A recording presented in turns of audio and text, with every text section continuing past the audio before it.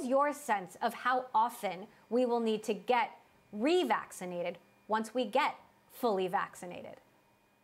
Well, Emily, thanks for having me back. Yeah, indeed, it is good news that we've begun to see some good evidence of antibody protection lasting at least 6 months. That's as long as we've had to test it, and we expect that we will get more and more data, both from that earlier study and from the larger studies that we did later in 2020. So lots more to come on that, but that's encouraging.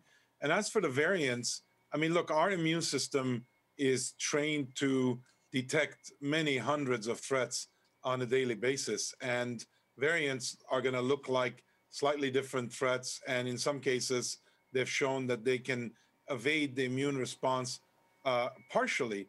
But what we've shown so far is that some of the immune system continues to attack the variants, and we're going to have to keep a close eye on which variants are beginning to exist.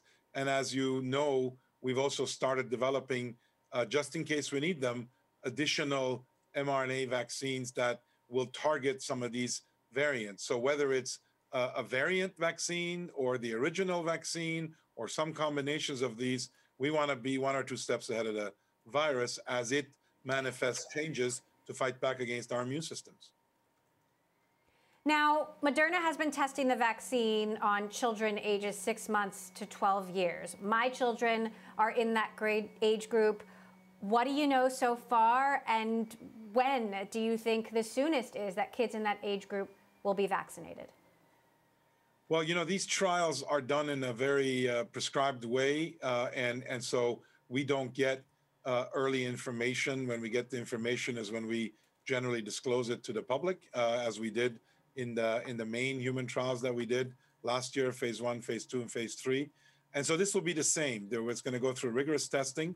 So I don't want to give a sense of when that might be concluded, but suffice it to say that we've said when we first entered into this that over the coming months, we expect to begin to gather data and share them to the public as to whether we see differences and the efficacy, safety. I should say that in the younger population, we're also testing some lower doses because we expect that perhaps some of those will be as efficacious, and we'd like to make sure we get the right dose.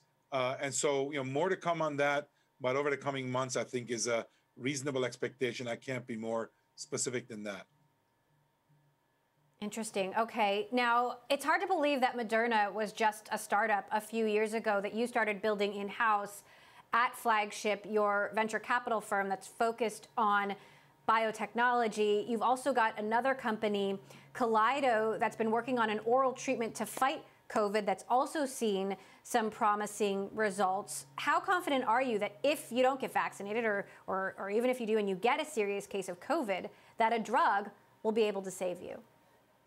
Look, I think that everything we can do based on biomedical research to delay, deter, attack this virus, we need to do. And what you're seeing is this industry that's largely been out of the mainstream, let's say, conscience of the world, which is the biotech industry, is suddenly kind of being called into action to provide any and all means to beat back this virus. So certainly Kaleido, another one of our companies, there's yet another one called Avelo that showed some very interesting data in their treatments. So I think that there's going to be many different treatments. We need to let the science dictate our decision making. We need evidence in controlled trials. And as we get that, I definitely believe that the arsenal of approaches to beat back this virus, even if it does infect people, will grow very rapidly.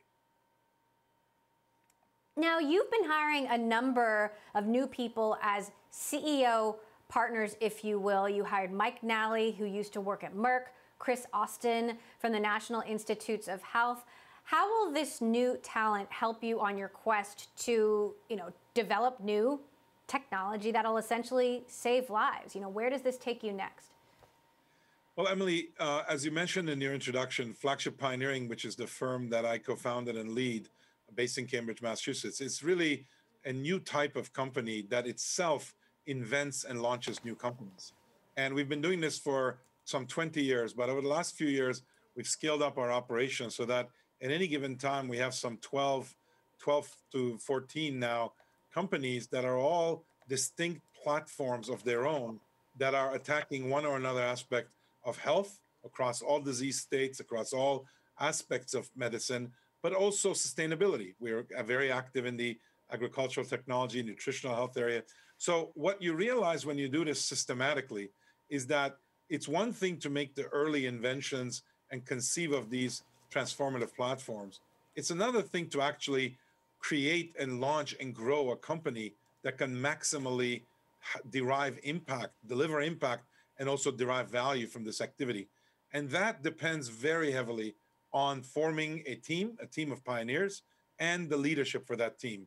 And over the years, you could imagine we've probably hired 100, 150 different folks into CEO roles, let alone all the other leadership roles. And what we've learned is that it takes a particular kind of individual together with the supporting team to lead these projects. And we're finding some of them coming from some of the leading pharmaceutical companies like Mike Nally, who we announced joining us just last week to lead one of our very exciting next generation companies called Generate Biomedicines, or Chris Austin leaving the NIH, having led one of their big translational institutes, leaving with his medical background and leadership background to come and take on this role of CEO partner. So we've got a lot. We've got about 7 such folks we've brought on board in the last 9 months. They're each leading their own platforms, and we're going to learn a lot about how to get better at matching the human capital, the inventive capital, the ideas,